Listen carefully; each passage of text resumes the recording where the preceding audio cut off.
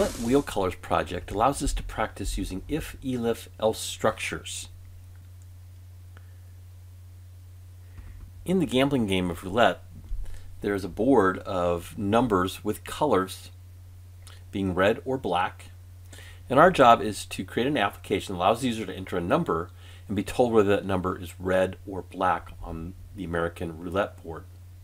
For numbers 1 through 10, the odd numbers are red and the even numbers are black. Numbers 11 through 18 is reversed. The black numbers are odd and the red numbers are even.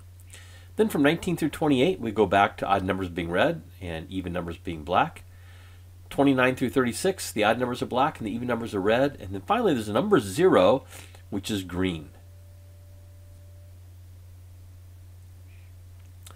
And here's a sample of what that program should look like to give some information about the game. Ask the user to enter a number, so they enter 5. They are told the number 5 is red. That's our output. So 5 would be our input. There is a restriction here. We have to use if, elif, and else, or we can use ternary conditions. And while this would be easier to do with arrays, we haven't talked about arrays yet. So we're kind of doing this program the hard way. But it's a great practice to use if, elif, and else. So that's your task. I suggest you pause the video here and try this on your own. And if you get stuck, come back and pick up the video here and I will show you my solution as I do a code review. Here's my code review of my solution of the Roulette Wheels Color project in Python. I start the print statement of the title, print statement for the developer, and the print statement with the triple quote formatted lines or the carriage returns of what this project will do. Here's our input. We're going to ask the user to enter a roulette number between 0 and 36. We want to convert that from a string to an integer and put it in a variable called num. I have another variable called even, which is going to set to true, and my color I'm going to set to red. Those are just simply default values.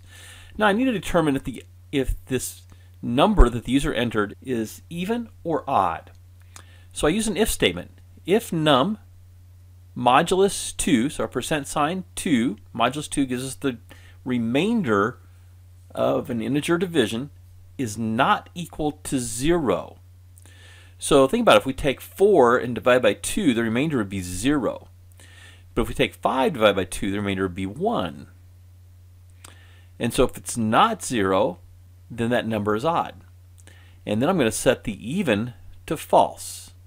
So I've set it by true by default. Here I set it to false. Now I could have done an if else here. Didn't need to. I could have said if num percent 2 is not 0, even is false, else even is true. Either way works. Now I need to determine the color. So if num is equal to 0, my color is going to be green. Elif. This is an else if. If that is true, none of this happens. But if the number is not 0, we're going to test to see if it's greater than or equal to 1 and it's less than or equal to 10 and it's even. And if that's the case, I'm going to set the color to black. Now again, I could have done another one here to see if it was odd and set it to red, but I've already set my color to red. That's my default. I only need to change it if it's not red.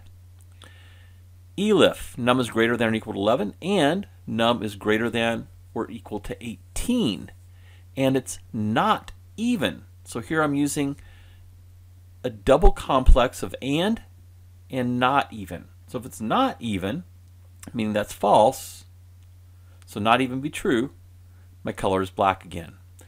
If the number is greater than 18, the next elif would be checked. If num is greater than or equal to 19 and it's less than or equal to 28 and again it's even, set the color to black. Now if it's greater than 28, it'll do the next elif.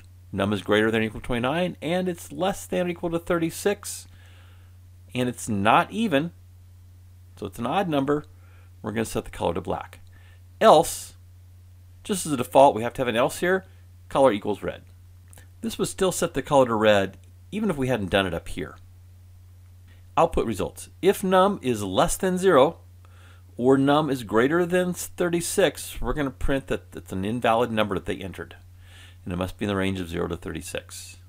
Else, We're going to print the number. Placeholder 0 is placeholder 1. That's a literal string. And we're going to use the dot format to put num, the value of num, into the placeholder 0 and the value of color into placeholder 1. Let's run this and see if it works. So I'm going to enter a value of 15, and I'm told that number is black. Let's run it again. Let's try 36. That number is red. 14 is red.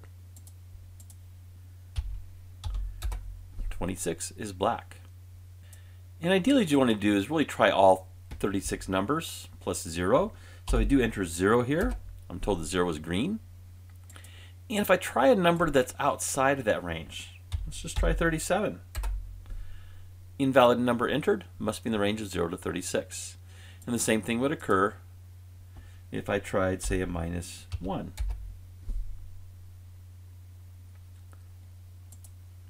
So that's our program. Lots of ways you can do this. This is simply my approach, trying to make it very simple and just looking at the green and black values and everything else being red. So remember, the value of an if, elif, else is that once one of these forks is true, one of these expressions, num is equal to 0, or num is greater than or equal to 1, and num is less than or equal to 10, and even. Once one of those Boolean expressions is true, it ignores everything after that as far as the if, elif, else structure. But if none of those are true, it's going to do the else.